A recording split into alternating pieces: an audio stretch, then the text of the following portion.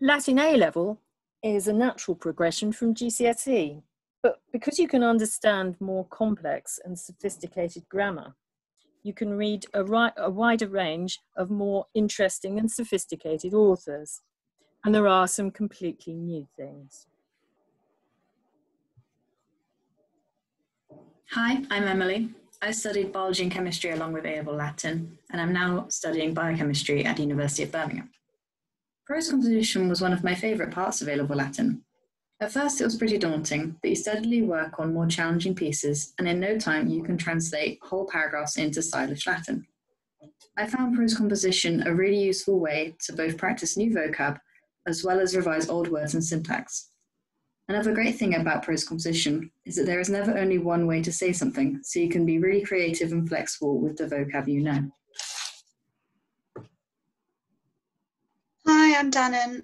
I did English and drama along with my Latin, and after my gap year, I'm going to be studying English at University of Oxford.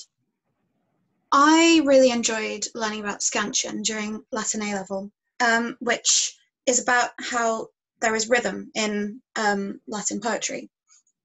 It's really useful for working out things like case, the flow of a sentence, and actually helps English poetry quite a lot. You get scansion in a lot of really nice poems, specifically also Ovid Unscenes, which is translations that you do.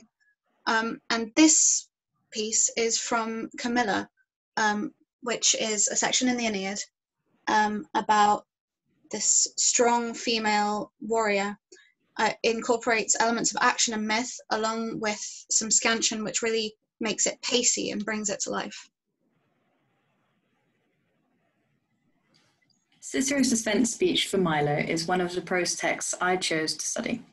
The speech itself contains many compelling arguments, along with some more dubious ones, and effective persuasion, as well as an exciting retelling of a supposed attack on Milo's carriage, which is both fun to translate and a great to write about.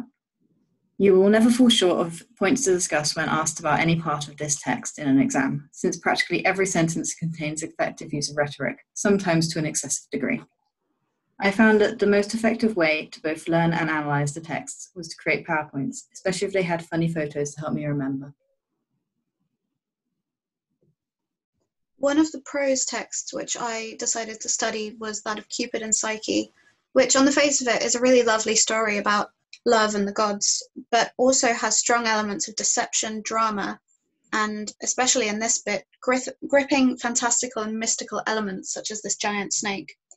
I really enjoyed seeing especially the complexity in these ancient stories.